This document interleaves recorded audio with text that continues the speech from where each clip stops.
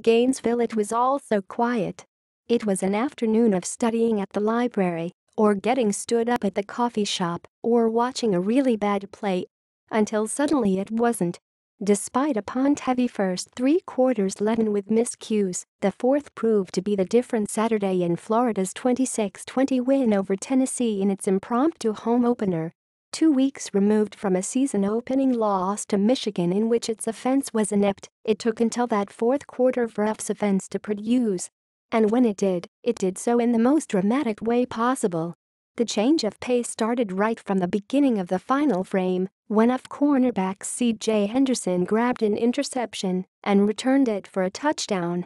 From there, the game took an unexpected turn from defense-heavy to offense-happy.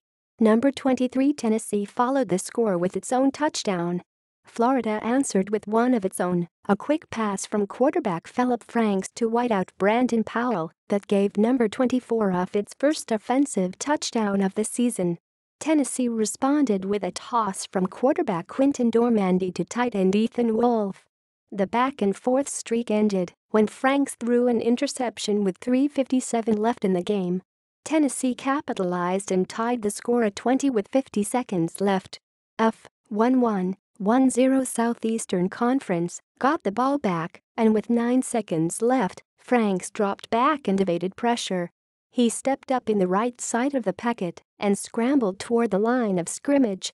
Out of the corner of his eye, he saw a streaking Terry Cleveland and heaved it. The play wasn't designed to be a deep pass, but instinct took over. Cleveland said they practiced this play every day, and before the play, he told Franks to give him a chance. He grabbed the ball about 70 yards later with no time left just in front of the south goal post. Game over.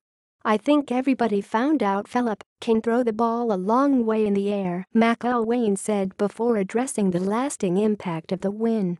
I've got some burned images in my mind, he said, that I'm gonna carry with me for the rest of my life. Franks felt the same way. It was a really fun way to end the game, he said. I'd say it's one of the funnest I've ever been in.